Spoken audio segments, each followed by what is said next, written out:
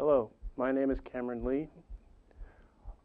This fall I'll be a rising senior at Cornell University, but this summer I was at the University of Michigan participating in research in the aerospace department under Professor Alec Gallimore.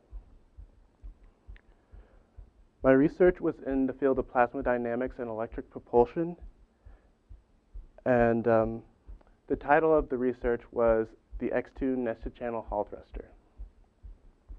My project was basically to assist in the performance analysis of a nested channel hall thruster. The basic design of hall thrusters usually consists of a circular annulus, which is where the discharge of the plasma comes. This right here is the cylindrical cavity, or the annulus, where the propulsion actually extends. And the X2 differs from typical designs because it actually consists of two of these annulus.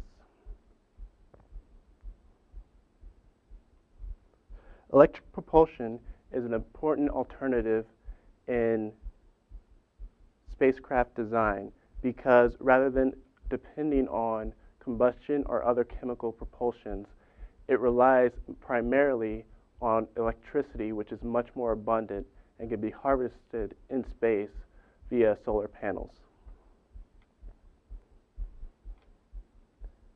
This research is important because in the digital age, where information is the medium of industry, longevity and efficiency of space systems such as communication satellites is very important.